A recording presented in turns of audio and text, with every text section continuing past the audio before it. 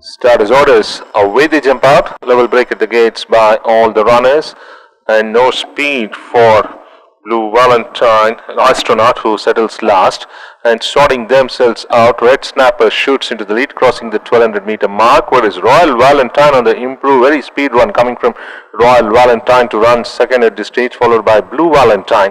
Another length behind is Maxwell, City of Passion holding the fence. Another half a length on the outside is Kintsugi. Deeper out is Coastal Cruise. They followed then by Bisate. Then there is Glendale, joined by the one on the outside is Bedazzled. Another 3 parts of a length behind is Turf Warrior, and Astronaut is last. As they continue the journey towards the 600 now, and it's Red Snapper the clear leader by about 2.5 from Blue Valentine.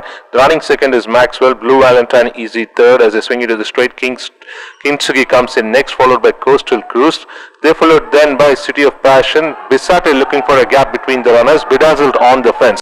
Inside the last 3 now, and Red Snapper tiring out by about 3 parts from Maxwell, trying to draw level on the outside. Ridden hard, they go stride for side. Bisate now picking up momentum resolutely on the outside, followed by Kintsugi inside the last 125, and Maxwell, and here comes Bisate with 10 link strides to draw clear. Bisate scores by 3 parts from Maxwell, followed by Red Snapper. They followed then by Attica, Kintsugi together, Bedazzled. They followed then by Coastal Cruise, City of Passion. Then it was Astronaut, Blue Valentine. Then came Turf Warrior, Glendale, and Royal Valentine finishes last. So very